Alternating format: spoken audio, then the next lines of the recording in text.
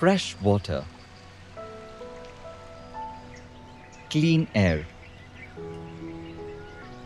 pollination, climate regulation.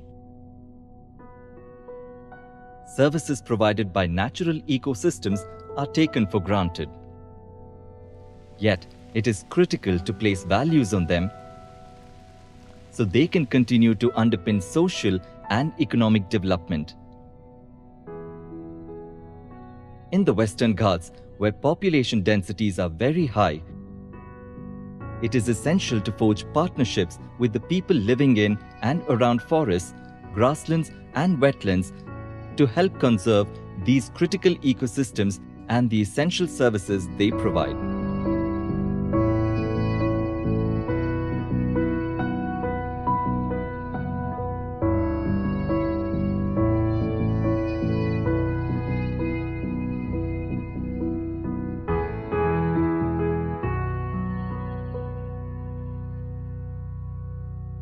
Environmental services across the world, across every ecosystem that we live in, are very valuable.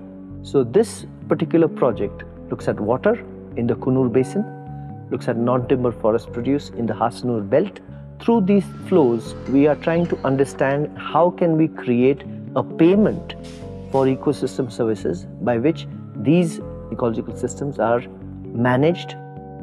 When we are looking at payment for ecosystem services, we are trying to first add value to the resources where protections are required. So if through the PES project and the ecosystem services value, they get a better benefit, they have a better say in the market. The Nilgiri Biosphere Reserve, which is the first biosphere reserve declared by UNESCO. It is an area which has very rich biodiversity and is also very well populated, and in the recent decades it's been heavily urbanized as well. The project is focused on the town of Kunur. The project is basically looking at a concept called the payment of ecosystem services. The idea is that for an ecosystem services to be provided, some kind of conservation activity has to happen in the upstream area, and whether the users of the water resources in the downstream and the people who are involved in conservation in the upstream, they can be linked through a kind of a transaction which involves a payment to compensate for the services that are being provided. In the water project, the challenge is to mainstream it with the government, because we don't want local people to take the burden of this payment. We would want to create this framework by which we can involve the district administration or the Kunur municipality in this case, that they can allocate some of their budget lines towards something like this. Because ultimately, it is not only the water that is supplied to the communities and the households, which is an important issue, but it is also whether there is enough water for nature. For the NTFP, we are looking at a fair price for the tribal communities who collect the non-timber forest produce, which directly helps in terms of selling their produces at a better price and plowing back that funds and that profit back into the foundation or back into the different institutions. We are here working with many communities across the Nilgiri Biosphere Reserve. These are mainly hunter-gathering communities. They lead their life with a mixture of NTFP collection and agriculture. The valuation of non-timber forest products is very low. So we are trying to establish the different kinds of values that should be given to NTFPs, be it ecological or cultural. Honey, for example, people follow some methods by which conservation is assured of these. And in the production units, we have also ensured certain quality criteria. So that has been a kind of a feature which has helped in the conservation of both bees and ensured pollination.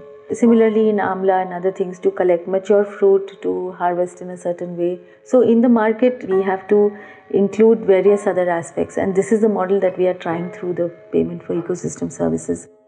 CEPF is the first grant to able to get us on this road of payment for ecosystem services. PES is a good way to show how things from the ground can work upwards, and how local people can make some changes and make their resources in a much more protective in a sustainable way.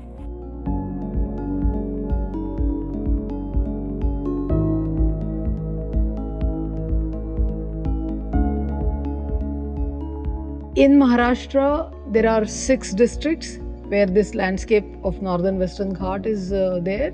As you come to the north, we don't have many perennial streams, but within forests there is enough water for wildlife. For example, if you look at the sacred forests, most of the sacred groves, they have the perennial source of water. Sacred groves are extremely important for maintaining those water catchments. In this area, there are no indigenous people. But these people are linked to forest in various ways. They need forest for their firewood needs, they need forest for their water needs. Most of the land is privately owned. Unfortunately, in these forests now, at least in Ratnagiri district, we don't have huge timber left. They have cut most of the big timber for making charcoal. When we did this biodiversity assessment, people could understand that there are more than 300 plant species, lot of birds and stuff. Because of this biodiversity assessment report, we could work with people, and then to our surprise, people in the village, they really picked it up. Therefore, it served 2 purposes. One is awareness generation, second is capacity building. Whatever biodiversity is remaining, and we are trying to maintain and protect that through innovative approaches, conservation agreement. So we started talking to people that instead of giving your forest for cutting, for firewood to a contractor, why don't you enter into an agreement with us, and we can give you more benefits. Number one, we will see to it that our benefits will be equal or more than what wood contractor was giving you. Then we will build your capacity. We will see to it that we will try to enhance the quality of your forest. We tried to scale up the idea of conservation agreement. We had pilots and they were fairly successful. People agreed to protect the forests with 5 years agreement for 40 acres. Thankfully, with the support of CEPF, we now have 2,400 acres of forest under conservation agreements, and about 600 to 700 acres of forest out of that is secured till 2023.